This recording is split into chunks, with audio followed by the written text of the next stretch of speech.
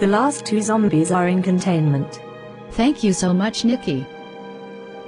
We can handle things here. Thank you so much for your help. Back up to Mars I go. I'll see you around.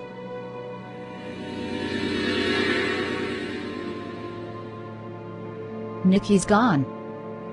Tara, the last of the antidote was administered. Good. Go check on the zombies and I'll go to the hospital. Ah. Do I really have to? Yes. Now get going. Fine, honey. I'll do it. That's a good husband.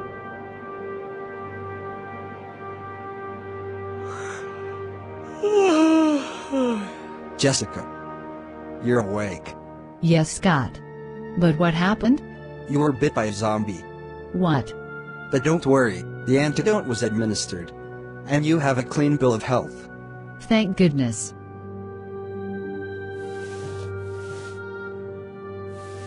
But seriously, I thought I lost you. Scott, it's going to take a lot to lose me.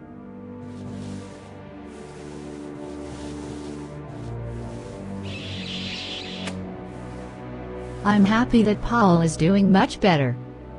You two make a good couple. Thank you so much, Tara. He's my knight in shining armor. I better check up on him. No problem. I'll see you around.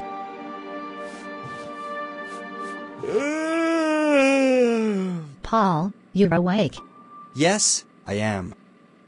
But why was I so tired? It was the side effects of the antidote. Wow! Let me try to stand up. Please be careful. Whoa! Careful, honey. I can't believe you risked being bitten by a zombie to come rescue me. Vicky, you're all I think about.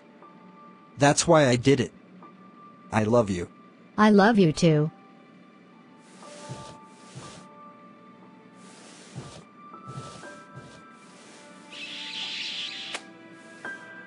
You're in there and I'm out there. Oh. You need to let it go? I can't. I can't be calm. After we almost created a city of zombies, that's now flushed in the toilet. Why should I be calm? It was just a suggestion.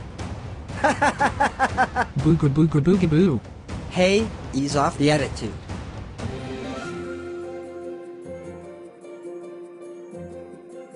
Patagonia City is now back to normal. It's zombie-free.